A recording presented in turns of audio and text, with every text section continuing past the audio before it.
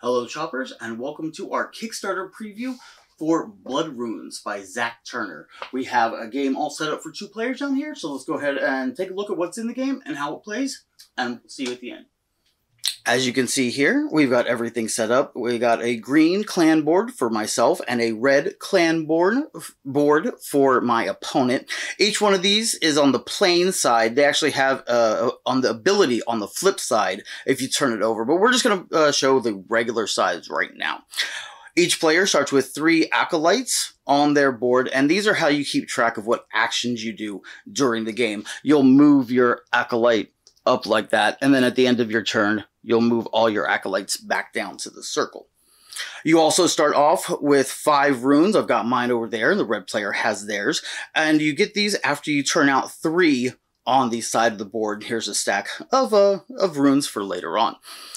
As well as over here, you have 3 spells turned out, and each player starts with 1 spell in their spell book, just randomly drawn at the beginning of the game. You also have the stack right here, so you keep it over there. You have to mention that you're only allowed to have 6 spells in your clan's spellbook at any time. If you go over that, you have to discard down to 6.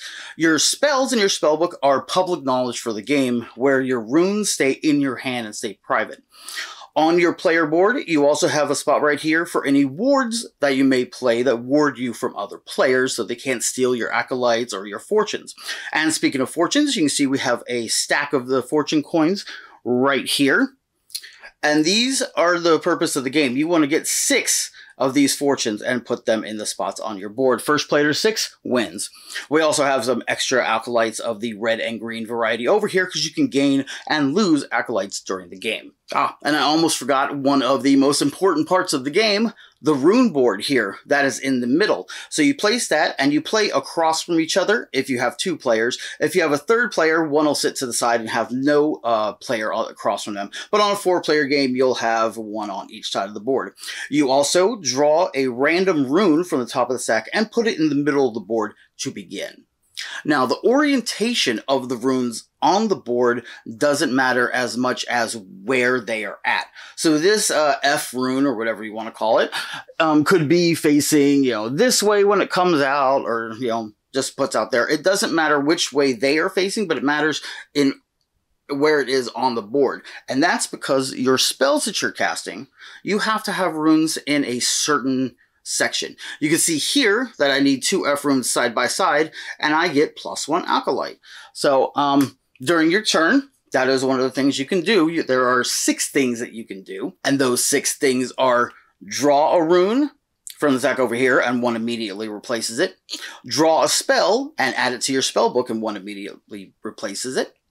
You can cast a rune onto the rune board, or you can cast one of your spells if the runes are in the proper configuration on the board. Or you can choose to clear the runes that are there, basically discarding all of them and then flipping out 3 more. Or you can clear all the spells that are on the board, discarding them and flipping out 3 more.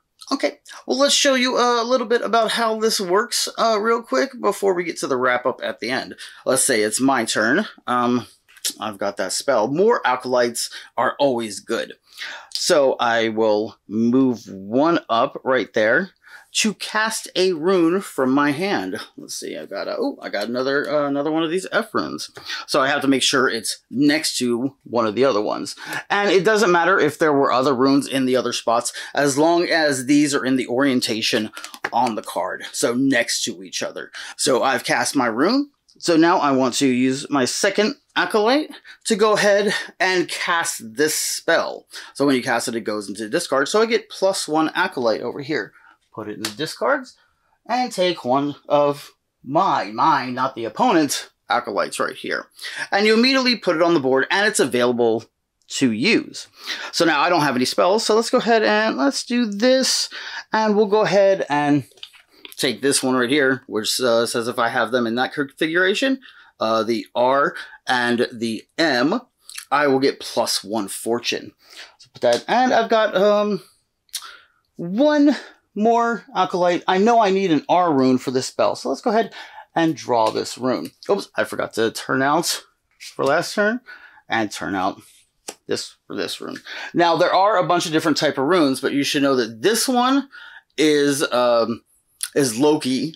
There's a little chart in on the player aid. This one is a all rune. You can use it as any rune that you want, special rune.